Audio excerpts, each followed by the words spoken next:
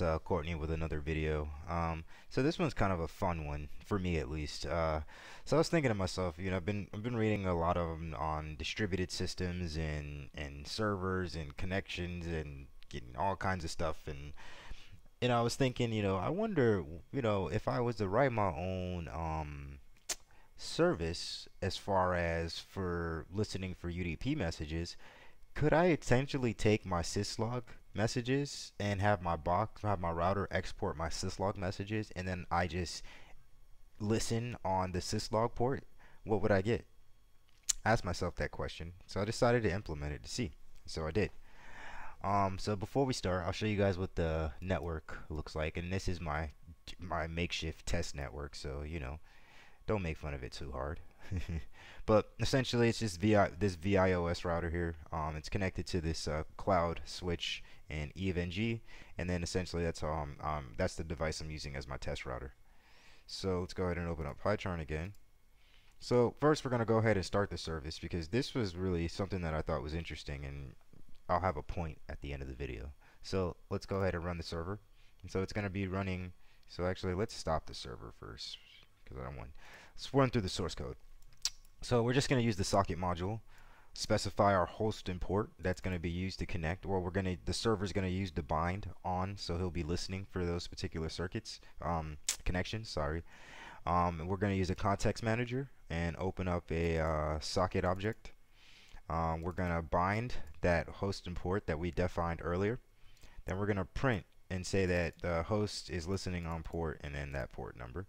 And then we're going to start our infinite loop here, and then we're going to go ahead and receive 1 megabyte per loop, and then print that data out. And then if not data, we're just going to break the loop. So we stop receiving data for some reason, then we're just going to break the loop.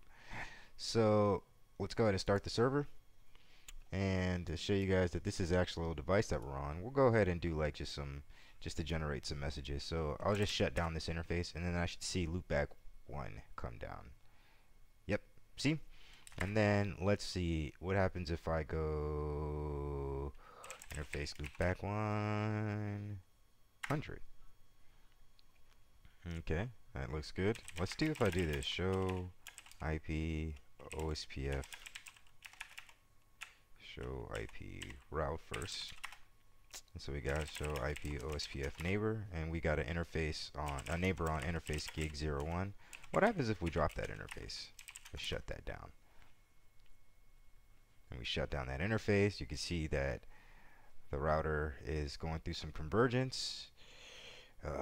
Let's see how long it's going to take OSPF to catch up.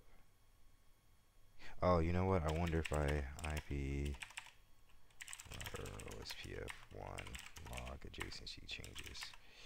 That might have not worked in my favor. Show IP.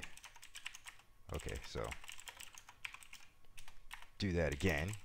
So no shut. It should come back up, and my neighbors. I should actually see that at least in the messages. And you can see the neighborship goes.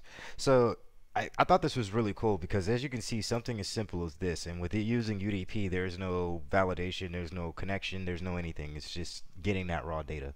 And the point that I bring on this is that this is one of those things where configuration management and locking down your devices is so important.